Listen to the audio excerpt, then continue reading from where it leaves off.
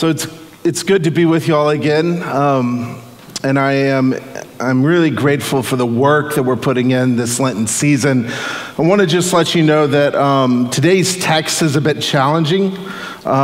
We look at David and Bathsheba.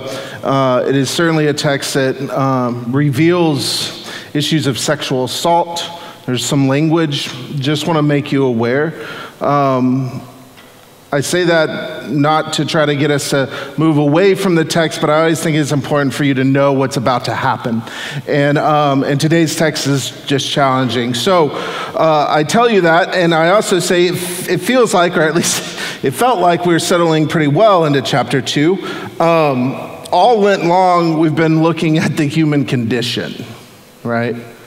And we've been using these worship services not to simply point at where we see the human condition rising up in Scripture, but also to begin to recognize that we too are susceptible to sin and separating ourselves from God. That's not something that just happens to the characters of the Bible. It also exists in our own life. The academic term we use to talk about this is theological anthropology, right? What is our nature? Essentially, then, why do we need God as a people? As advanced as we are today, as enlightened as we may seem, right? As self-sufficient as we often act, why do we need God? Why do we need God present in our lives? Why do we need God's grace in our life? The answer, I think, becomes clearer and clearer if you turn on the news these days, but also becomes clearer and clearer when we begin to take Scripture seriously, when we begin to realize how easy it is for us to turn inward, to live selfishly, to shun vulnerability, to amass power at all costs, and then wield or use that power at the expense of others. We've been defining sin as anything that puts us as individuals at the center of our own story. Essentially, it's replacing God and others with self. What is the greatest commandment? To love God, right? With all of your mind, your heart, and your soul, and to treat others, right, as you would treat yourself. Often sin shows up in our life when we replace God and others with ourselves. When we begin to worship ourselves with all that we have, when we forget the needs of others in replace of our own needs. And when we elevate self to the position of God or others, we become vulnerable to sin taking root in our life. We also talked about sin being rooted in really two actions, or really that there are two ways, two environments in which sin can kind of fester and grow. It's when we refuse to be vulnerable, right? When we refuse to be vulnerable, that's where sin can exist in our lives. And or when we try to amass power or abuse power. Now that's not 100% accurate, but for the purpose of understanding God's story, I really want us to kind of see these two environments as central in talking about our own need for God revealed to us in Scripture. Because we see this over and over again in Scripture. Both the faithful and unfaithful alike struggle with sin. And to truly appreciate God's story becoming our story, I think we have to come to a place where we realize how impossible it is for us to live without God, to essentially live lives that are flourishing without God. We can't solve for this on our own. Next week, we're going to spend some more time talking about vulnerability, how we understand vulnerability, and why we're so opposed to being vulnerable with one another. But today is all about power and how easily, right, we can believe that having more of it, having more power is a worthy pursuit. And the problem is found in the pursuit of power and then, as we see today, what we do when we have it. Our scripture focuses on King David, his lust, his abuse for power, his abuse of his privilege, his abuse of Bathsheba, And then it turns to God's response. I'm essentially going to read two portions of the text. I'm going to read the account that we have with King David and Bathsheba, then I'm going to paraphrase a bit, and then I'm going to read God's response that is delivered to David through his prophet Nathan. So 2 Samuel 11, 1 through 5. In the spring of the year, the time when kings go out to battle, David sent Joab with his officers and all of Israel with him. They ravaged the Ammonites and besieged Rabbah, but David remained at Jerusalem. It happened late one afternoon when David rose from his couch and was walking about on the roof of the king's house, that he saw from the roof a woman bathing. The woman was very beautiful. David sent someone to inquire about the woman, and it was reported, "This is Bathsheba, daughter of Eliam, the wife of Uriah the Hittite." So David sent messengers to get her, and she came to him, and he lay with her. Now she was purifying herself after a period, and then she returned to her house. The woman conceived, and she sent and told David, "I am pregnant." Certainly the pregnancy here complicates matters for David, obviously. And so the rest of chapter 11 is really about David trying to cover up for what has happened.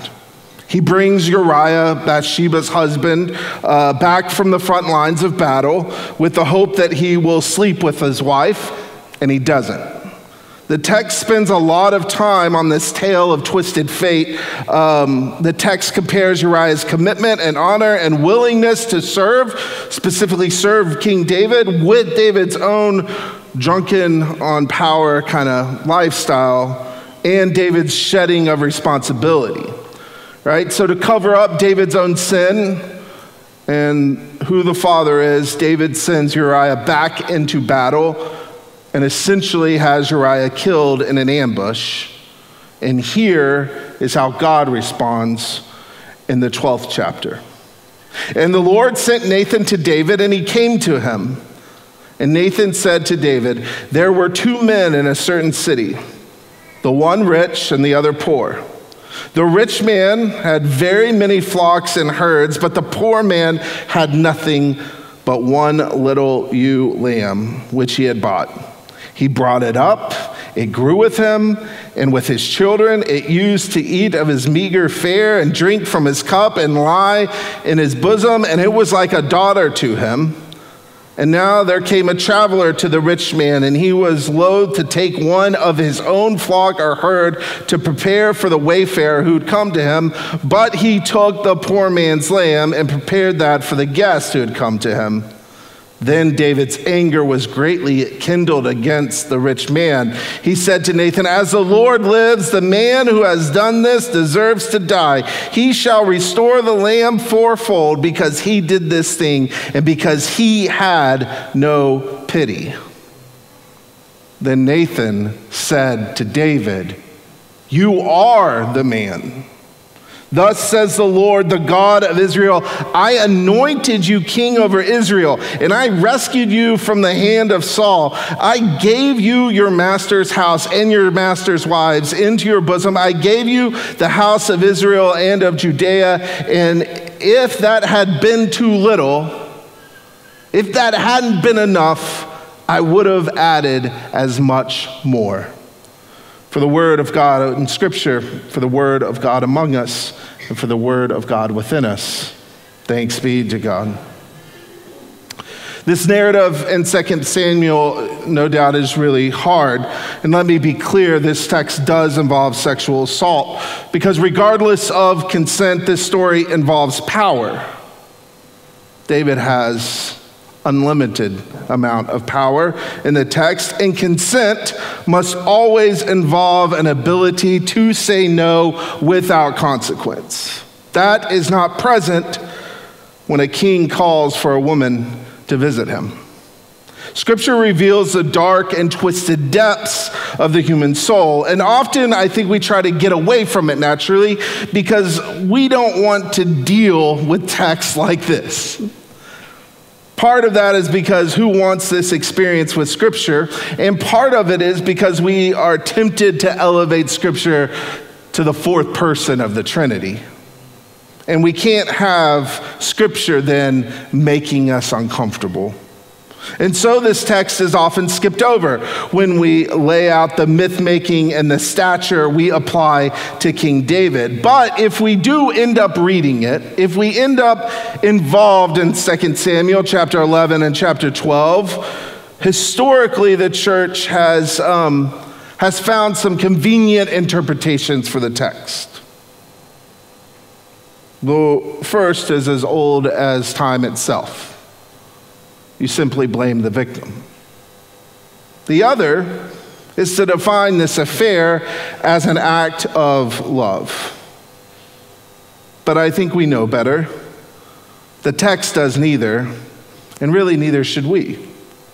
Ultimately, I think our task this morning is to acknowledge that David committed serious sins as he was settling in to being king.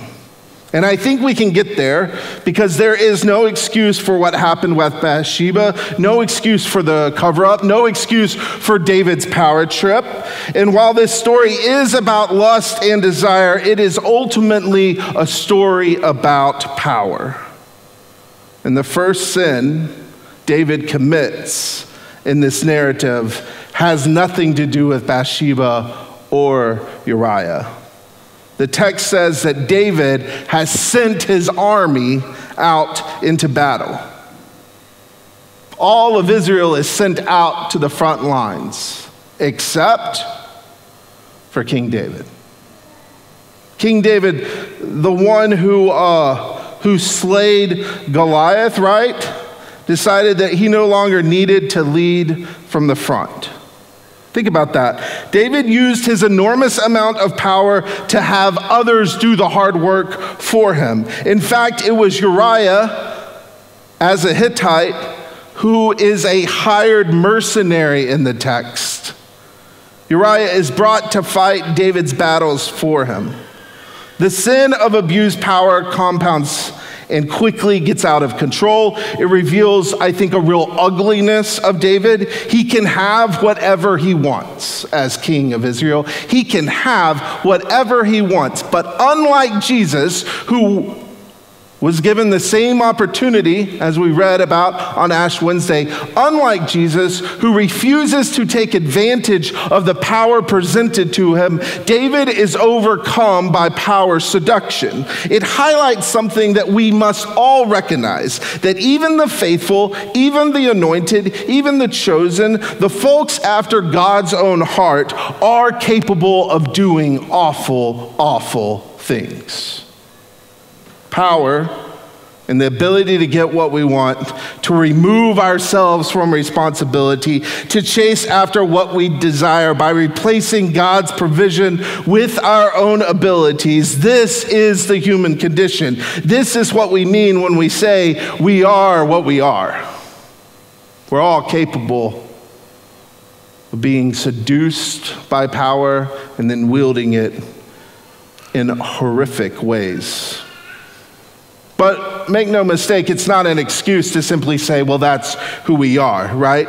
It's not an excuse because there are very real consequences that follow in this narrative. And we begin to see that there is no sin that doesn't have a compounding effect. There is no such thing as a personal, individual sin, right? We are all connected, we all live in community, and we all have the ability to wield whatever power we have in significant ways and do harm to others and to the broader community. And there are, friends, you know it, there are plenty of examples of David's in our midst, in our world. From politicians to celebrities to C-suite execs, the world is filled with David's abusing power. And the responsibility of the church is to call it out. It's to call it out. The problem is the inconsistency in which the faithful do so. I don't remember all that well Bill Clinton's time in the White House. I don't remember the affair, but I do remember how quickly those in churches were calling for his resignation, and I agree. He should have resigned. I'm not sure I had that view at age 10. I was really busy playing with Legos or building forts for my Ninja Turtles. But as I've grown up and I've formed my own opinions, it was a serious abuse of power. Newt Gingrich and I agree on this. What invalidates the church as a whole is when we have folks standing in front of cameras and microphones who use scripture to rightfully denounce the Clinton scandal, but refuse to do so for Donald Trump. That hypocrisy is significant as to why the church is seen as outdated and fraudulent in today's culture. We have let political hacks abuse the gospel for political gain, and the church must regain a commitment to speaking truth to power, regardless of who needs to hear that truth and who is in power. Because not only did David's original sin, that being so powerful he chose not to lead, his power in sexual assault and hired murder, not only was that enough, but here's what's even more astonishing from the text. David wasn't even aware of the damage he was doing. None of that seemed to rattle him in the text. So drunk with power was David, he had no remorse, no appreciation of the gravity of the situation, and enter into the story then God's prophet Nathan. And Nathan tells David a story, a parable. A rich man has a bunch of sheep. A poor man only has one sheep. A stranger wanders into the rich man's home, and to fulfill what is required by law, to feed and care for the sojourner, the rich man doesn't slaughter his own sheep, he takes that poor man's sheep. David hears this story and can't believe that the rich man did that. And Nathan, like only a prophet can do, looks at King David and says, "You are the man." That's you in the story. You are the man. I don't know, but I believe our ability as a church begins with an understanding that you are the church. That you are the church. What we can't do is get so obsessed with the sins of others that we don't look after ourselves. How does a church regain its moral authority in the world? It starts with us paying attention to our own lives. It's easy to read this story and see how bad David messes things up. With a modern day reading of 2 Samuel, we can condemn David and recognize how easily power creates an environment of sin. King David in this story, right, and his actions are horrendous. But scripture isn't given to us so that we can simply read it in this manner. We aren't meant to walk around pointing fingers at all the characters in the Bible and essentially scapegoating the sinners in our own story.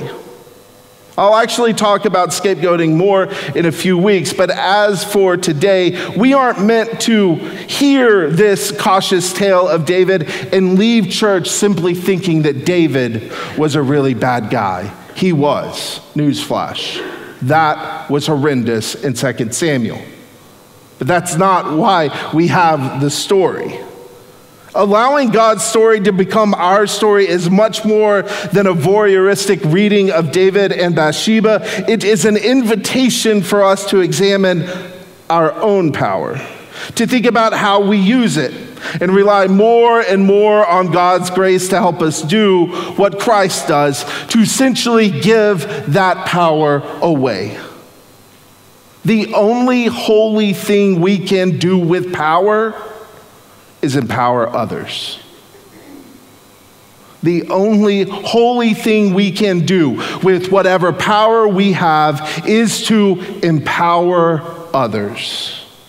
If the church wants to regain its status as Nathan in the world, we as members of the church, as empowered disciples, as receivers of God's abundant grace, we have to then start with ourselves. Too often my story is wrapped up in finger pointing. I blame others too quickly without allowing myself to be convicted of my own failings. Wow, look how bad David is, right? Or, whoa, you think this is my fault? This is how a lot of my arguments go at home. You think this is my fault?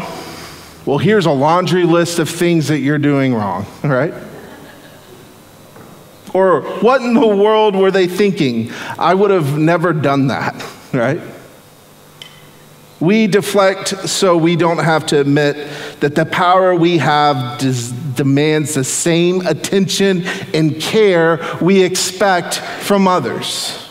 It is the human condition. We are who we are. Like Adam, we blame Eve. And we can't save ourselves. Only God can save us from this predicament.